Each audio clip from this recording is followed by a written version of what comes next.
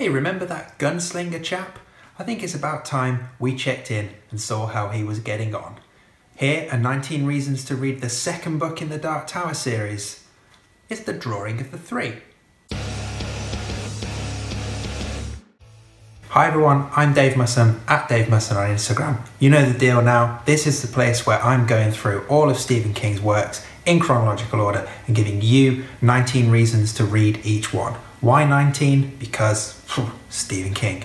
If that sounds like something you'd like more of, do check out my channel and feel free to subscribe as well so you don't miss any future videos. In this one, we've reached 1987 and we're going back to Midworld and picking up the Dark Tower epic with book 2, The Drawing of the Three. Now, recently I did a special about the Dark Tower where I put together my suggested reading order for the whole series. It doesn't cover any spoilers or anything like that, it's just information about a possible way in which you might want to pull them all together. If you want to watch that video, there's a link floating above my head somewhere right now. Do go and check that one out. But for now, let's jump in to The Drawing of the Three and 19 reasons to read this fucking thing. As always, there might be some spoilers ahead. Let's go.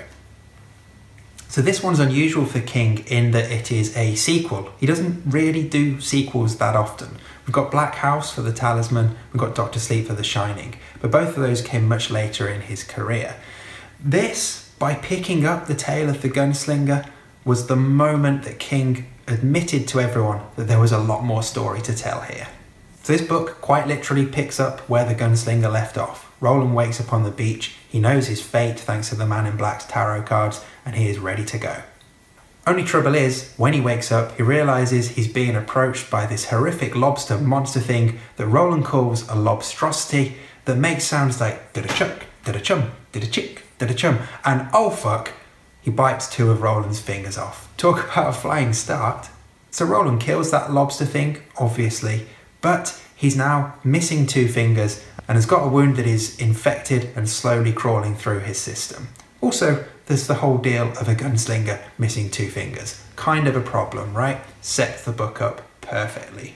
The Drawing of the Three is many people's favourite book in the Dark Tower series, and I think one of the reasons why is that this story is a getting the band together story.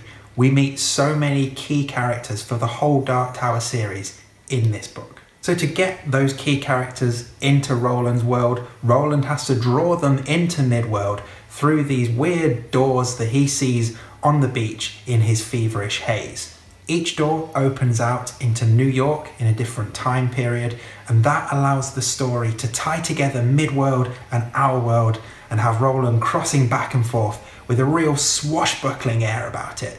It's a riot. So that first door is labelled The Prisoner, and behind it is Eddie Dean, drug addict, wise mouth, and a great character. So with Eddie, you need to be prepared for violence, tension, and nakedness. One thing Eddie does help with is medicine. He gets Roland aspirin, or Astin as Roland stupidly calls it, and some antibiotics to help him beat off that infection. Lol, I said beat off. Anyway, Eddie helps save our hero. That's the important thing to remember. We should probably just gloss over the fact that he also manages to kick a heroin addiction just like that. Because heroin, easy, done with it, mate. Let's just ignore that. So the second door is called The Lady of the Shadows, and behind it is Odetta Holmes, a disabled civil rights activist and a person who is actually 2 women in one. And her dark half, let me tell you, is fucking terrifying. So fun fact, apparently Odetta Holmes' name is actually a reference to a real Odetta Holmes who was a civil rights activist in the 60s. So the real Odetta actually performed at the Civil Rights Movement's 1963 March on Washington, where she sang "Oh Freedom." So let's go to door 3, The Pusher, which brings us not to a new friend, but a very bad man. A very bad man called Jack Mort, who, as you will discover, has some profound effects on the characters in this tale. Fun fact, in my old band, I wrote a song that was loosely based on the story of Jack Mort. Will I tell you where to find it? No. You all hate my music. Why would I do that? Anyway, all of these things build and build and build, and it brings us to this amazing climax involving underground trains, split personalities, and more lobstrosities. if you don't enjoy this bit, you are probably not going to enjoy the rest of the Dark Tower series. Another fun fact for you, yep, I'm full of them today. In 1989, in the Stephen King official newsletter, the man himself wrote that The Drawing of the Three was his kid's favourite book.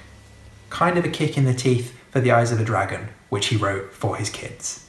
Fucking ungrateful pricks. Now, considering this is a Dark Tower book, there's not actually that much crossover with the rest of King's works, which is pretty unusual for this series. But don't worry, he makes up for it plenty as we go on. So for me and my own journey with the Dark Tower, this was the book that got me hooked. When I first read all of King's works, I saved the Dark Tower series until last. I was kind of daunted by it. And by the time I got to the end of the Gunslinger, I was pretty meh, what's the big deal? But then I forced myself to go straight into The Drawing of the Three, and by the end of this book, I was totally hooked. That's why I always advise people to do the same. If you are taking the quest to the Dark Tower, please put books 1 and 2 together. It will all make sense by the time you get to the end of this. Almost forgot to give a special shout out to Enrico Balazar and his cronies. The drug lords, the gangsters, the cliched as fuck characters who really you should just be cringing at, but actually are a lot of fun. Finally, I guess a plea from me. This book is great, but it doesn't really work as a standalone. You need to have read The Gunslinger before you read this. You just get so much more out of it. Take, for example, the fact that Roland loses his fingers. If you don't know who Roland is and what his story is, then that doesn't really mean much to you, does it? And this book also sets up so much more for the rest of the Dark Tower series. Yes, it's a bit of a bridging novel, but it's got a great story in it, and it's a crucial part of the Dark Tower tale. Like I said, it's a great book, but if you just read it as a standalone and expect to get the most out of it, you're gonna be disappointed. So there you go, 19 reasons to read The Drawing of the Three, the second book in the Dark Tower series. Do let me know what you think in the comments below. And if you want to come and chat more about it, I'm at Dave Musson on Instagram. Do come and say hi. Thanks as always for sticking around and watching these videos. Take care. Next time, things are gonna get miserable.